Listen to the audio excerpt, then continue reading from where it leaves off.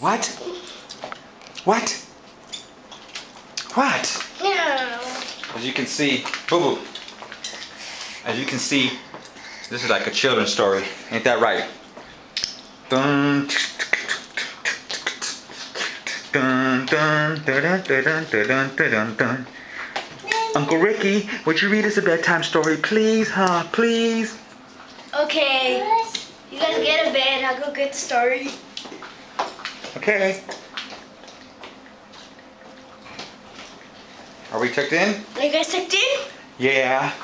Here. Here we go.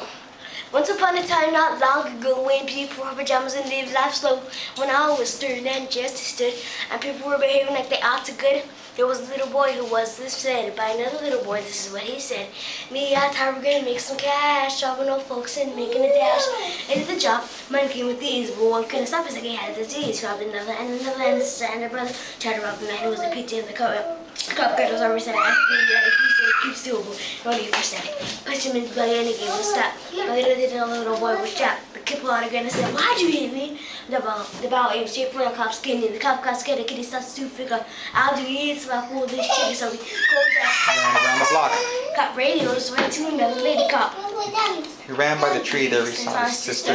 Shot for the head, he shot back, but he missed her. Looked around good for some expectations. He decided he had for the subway stations, but she was coming and he made a left.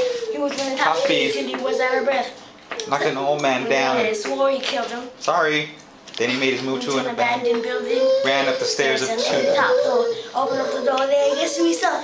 Dave, the dope Bluetooth shoot prisoner who don't know the meaning of what. Dave, the dope fiend shooting dope who don't know the meaning of water nor. Soap. He said, "I need bullets. Hurry up, run." The dope fiend pulled back a spanking. Shotgun. They tried to run, but there was cops all over, so they did into this car. I stole it over. Raced up the block doing 83. Crashed into a tree near university. Who respect alive, though the car was battered, tattered, and all the cops scattered. Pulled out the ammo, said the gun was full of lead. He told the kids. He grabbed the pregnant lady and pulled out the automatic. What? He said the gun was full of lead until the cops check out. Behind he was dead. Deep in his heart, he knew he was wrong, so let the lady go and starts to run on. Siren sounded, he seemed astounded. Before long, the little boy got surrounded. He dropped his gun, so went to glory, and this is the way I have to end this story. He was only 17 in a madman dream. The cop shot the kids and still hear him scream. This ain't funny, so don't you dare laugh. That's another case of got the wrong path, straight and narrow, so it gets capped. Good night. This Uncle Ricky's really weird.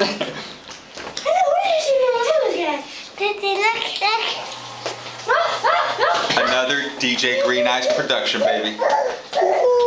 2009 right now.